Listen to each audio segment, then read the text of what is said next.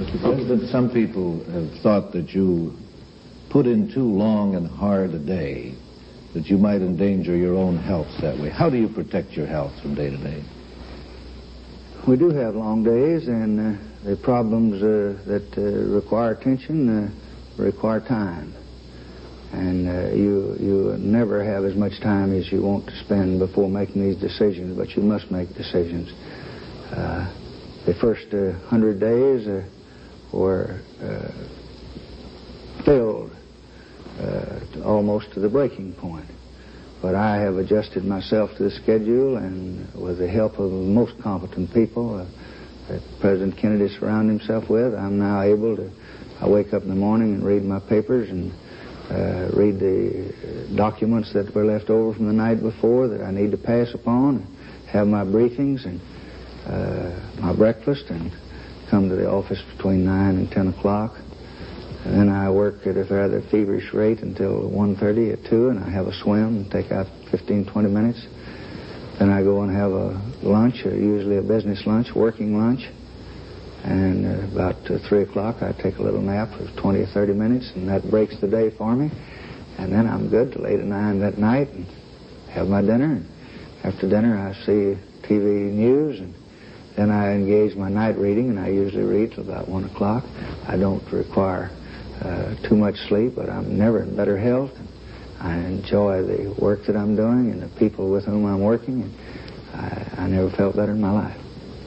Mr. President, you did manage to quit cigarette smoking some years ago. Any advice for those of us who haven't managed? I gave up cigarette smoking because the doctor recommended I do so, and I missed it every day, but I haven't gone back to it, and I'm glad that I haven't. Mr. President, I gather from what you say that we need not expect any kind of political announcement from you until very close to the convention. Is that so?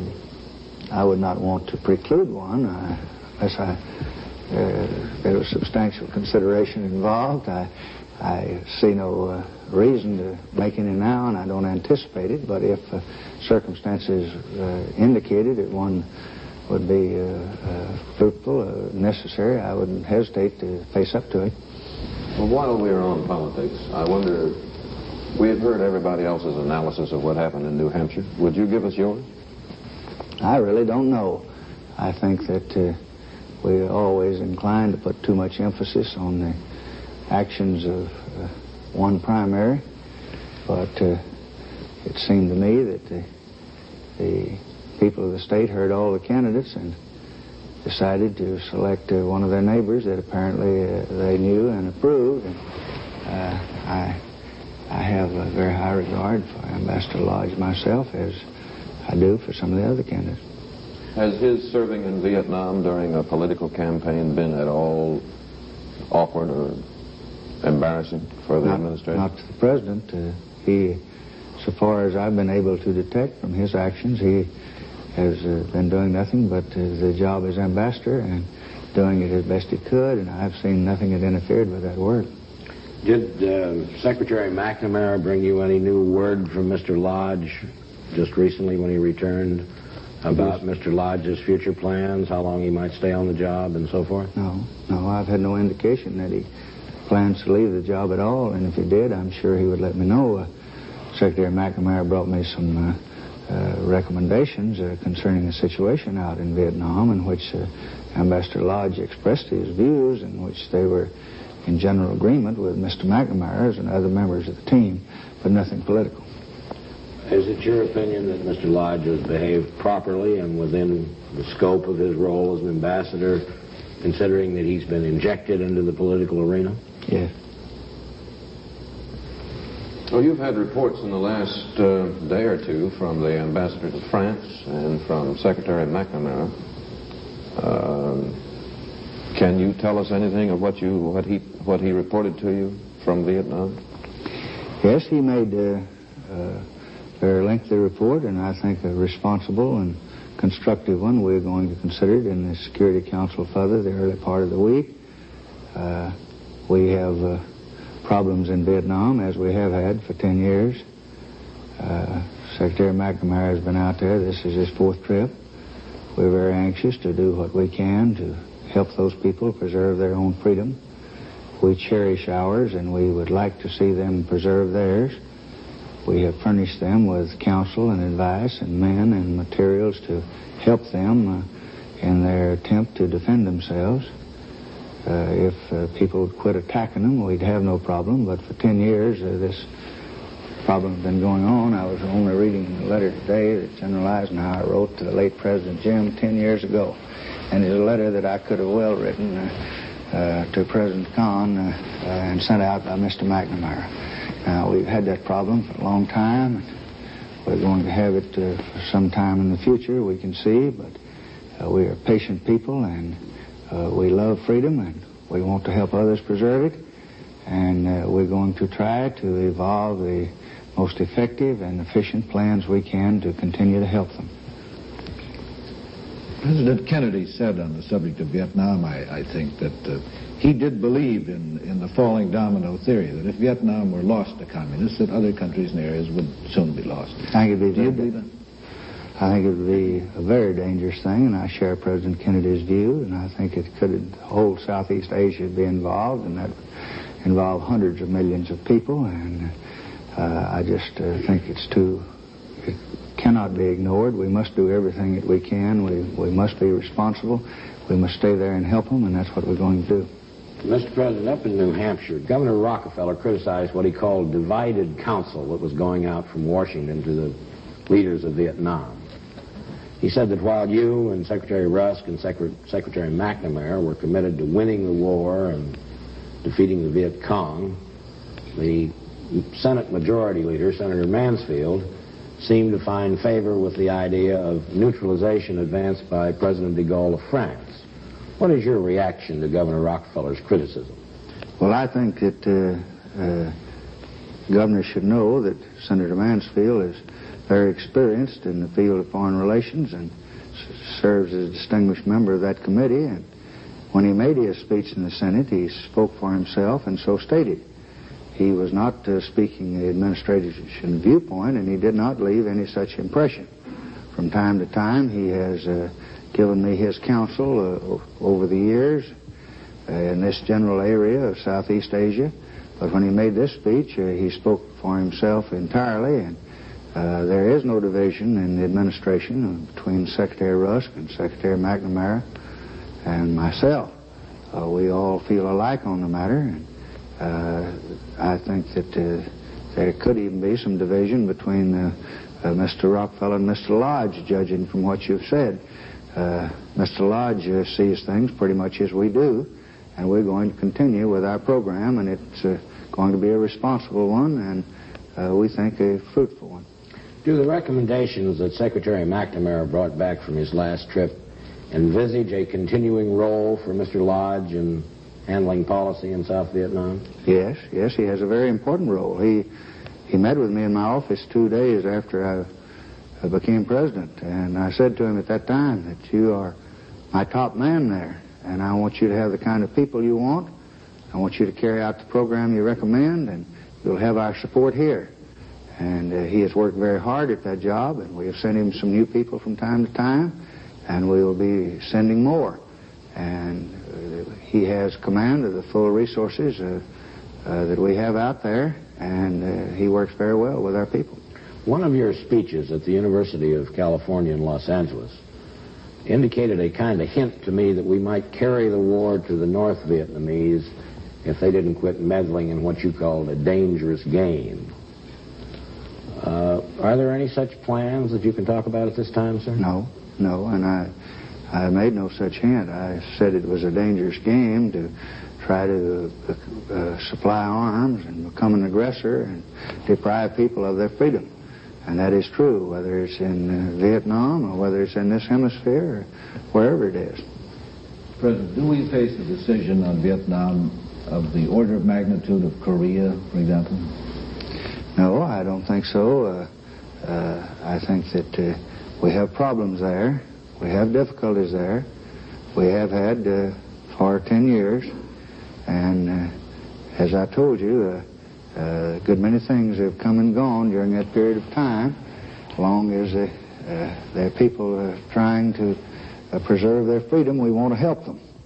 Well, Mr. President, not only do we have a new administration in this country, but we also have what might be described as a new world, since it is said now that the post-war world is over, and the American leadership is challenged and questioned, both by friend and enemy alike, in many places now.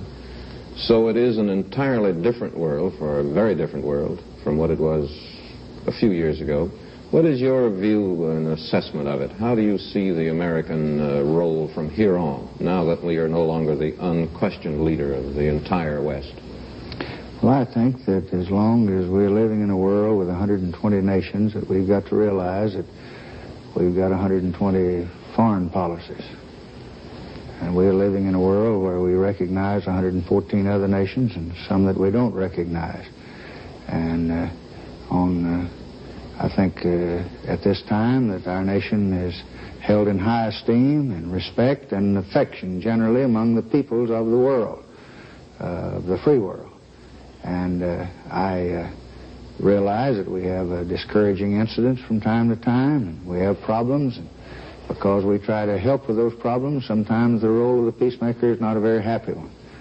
And so for that reason, we have to do things that we don't want to do sometimes, and they're rather irritating. And sometimes we're abused because we do them, and sometimes we're misunderstood.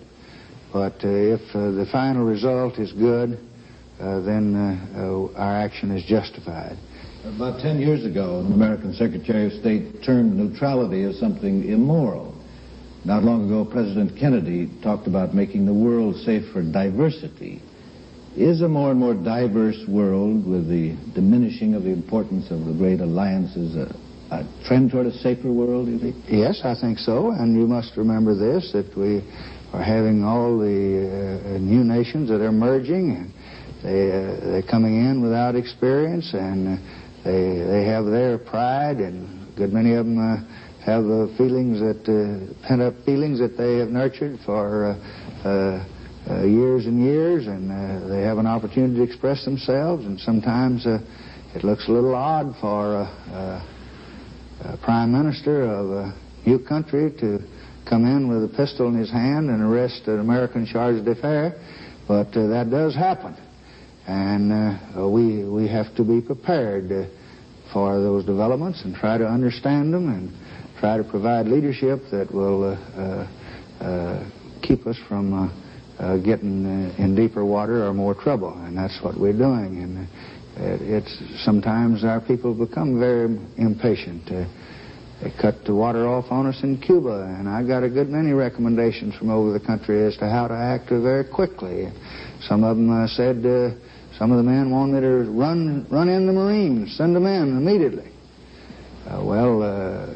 Upon reflection and evaluation and study, realizing not many people want more war and none of them really want more appeasement, you have to find a course that you can chart that will preserve your dignity and self-respect and still bring about the action that's necessary. So instead of sending in the Marines to turn the water on, we send one admiral in to cut it off and arrange to make our own water. And we think things worked out as best they could under those circumstances.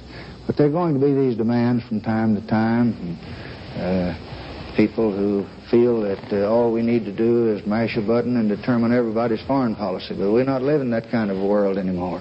They're going to determine it for themselves, and that's the way it should be. And we're going to have to come and reason with them and try to lead them instead of force them. And I think, have no doubt, but what for centuries to come, that we'll be a leading force in molding opinion of the world. And I think the better they know us, the more they'll like us.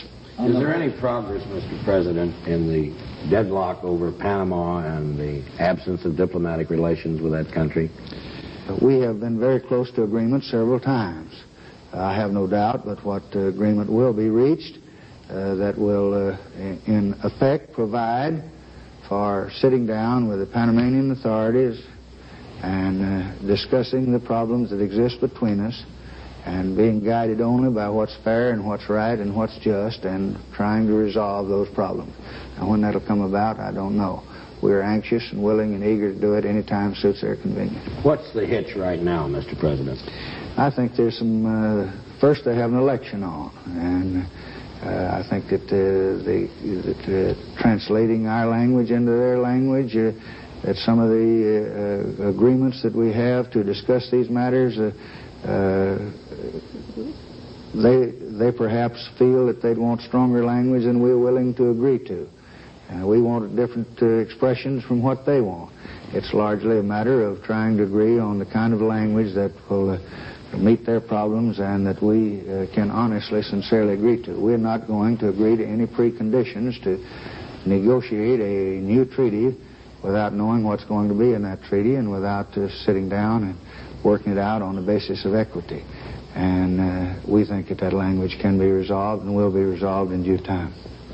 Mr. President, what is your assessment now of General de Gaulle's behavior in the last year or two? What do you think about it? Well, it's not for me to pass judgment on in relation to General de Gaulle's conduct. My conversations with him have been very pleasant. I would like to see him more in agreement on matters with us than he is, such as recognizing Red China. We did not think that was wise for France or for us or for the free world. But that's France's foreign policy. That's not ours. And in his wisdom, he decided he'd follow that course, and that's a matter for him to determine. Does the fact of French recognition now increase the prospect that the Red Chinese may be voted into membership at the UN? The situation changes from time to time, but we don't think that they will be voted into membership, and we hope not, and don't believe they will. What would be our reaction vis-a-vis the UN if they were admitted? Well, we'll have to cross that bridge. I don't want to admit that they're going to be admitted and don't think they will. Well, Senator Goldwater, for example, has argued that we should withdraw at once if the Red Chinese are admitted. Well, that's Senator Goldwater's view, and I don't think they're going to be admitted, and I don't think that we'll have to face that question. Well, one you do have to face soon, Mr. President, is to say something to Congress about foreign aid. That seems to have reached a peak of the opposition to it. Seems to have reached some kind of peak last year. What do you think the future of it is? Are we going to be able to... I think it's going to be very tough to get a good foreign aid measure through the Congress this year. Last year, President Kennedy asked for $4.9 billion. He later had that request carefully studied, and he reduced it to $4.5 billion. He got a $3 billion appropriation after I came to office. I signed the bill, and there was reappropriated about $400 million, unexpended balances $3.4 billion. Now, I've conferred with the leaders in the House and Senate on that matter, and they all admit that it's going to be more difficult this year than it ever has been before, although I don't think that's justified.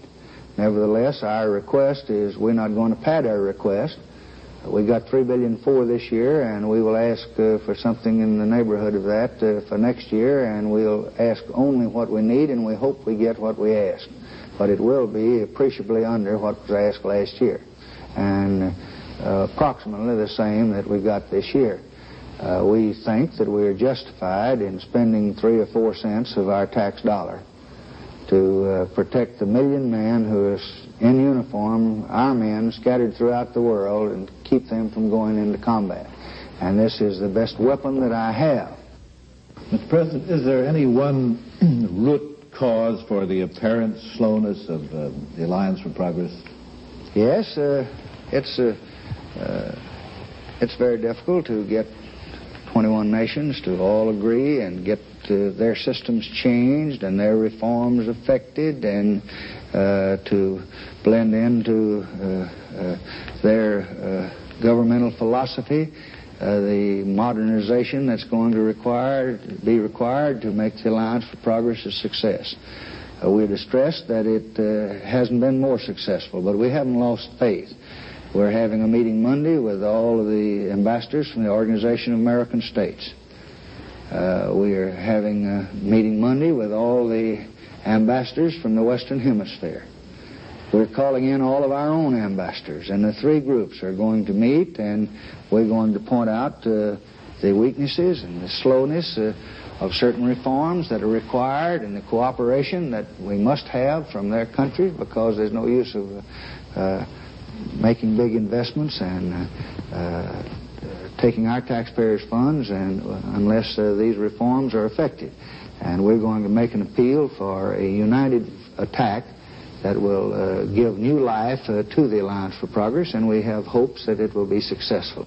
Are you terribly disturbed about the resort to street protests, demonstrations, civil rights, and other things that is taking place now almost all over the country?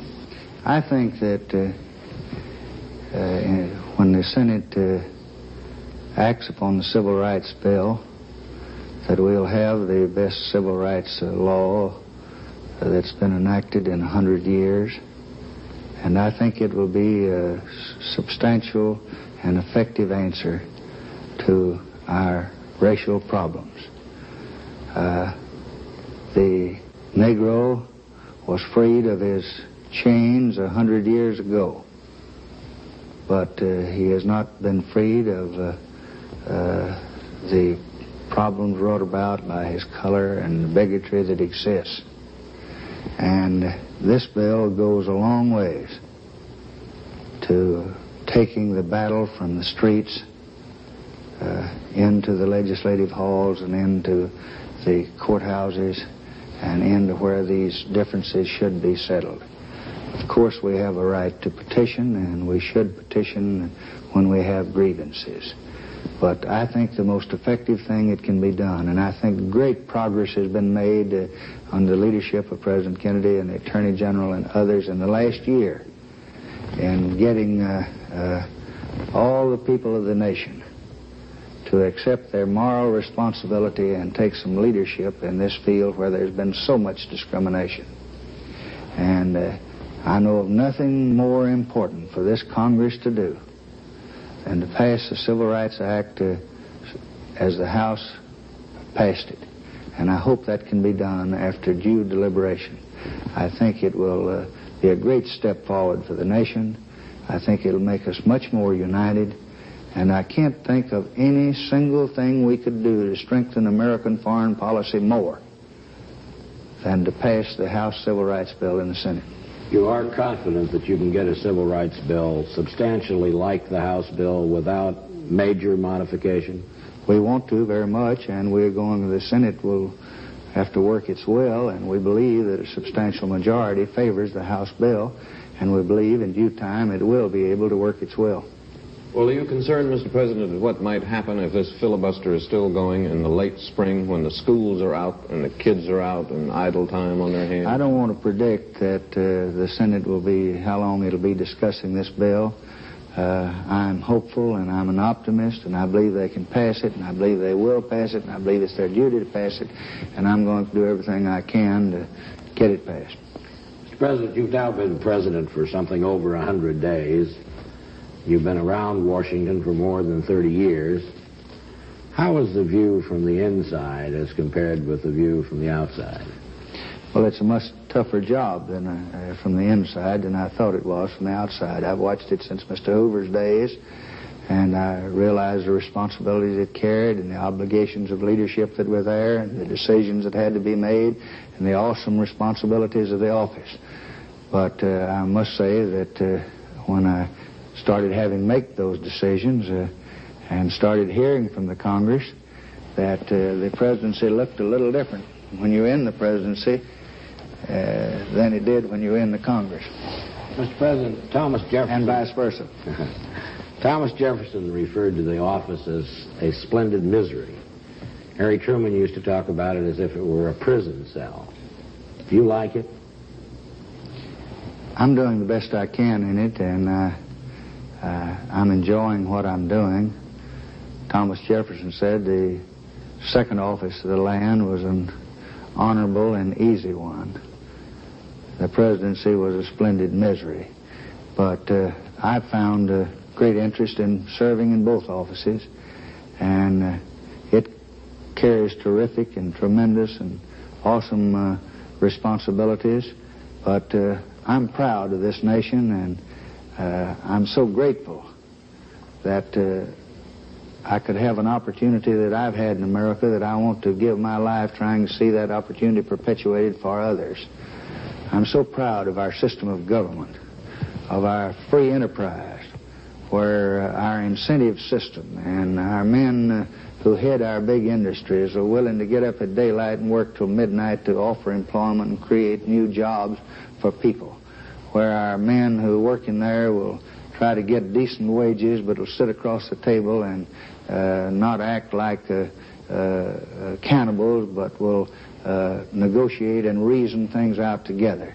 I'm so happy to be a part of a system where the average per capita income is in excess of $200 per month, when there are only 6 nations in the entire world that have as much as $80 per month. And while the Soviet Union has 3 times as many tillable acres of land as we have, and they have a population that's in excess of ours, and they have a great many resources that we don't have, that if properly developed would exceed our potential in water and oil and so forth. Nevertheless, we have one thing they don't have, and that's our system of private enterprise, free enterprise, where the employer, hoping to make a little profit, the laborer, hoping to justify his wages, can get together and make a better mousetrap. They have developed this into the most powerful and the leading nation in the world, and I want to see it preserved. And I have an opportunity to do something about it as president. And I may not be a great president, but as long as I'm here, I'm going to try to be a good president and do my dead level best to see this system preserved, because when the final chips are down, it's not going to be the number of people we have or the number of acres or the number of resources that win. The thing that's going to make us win is our system of government.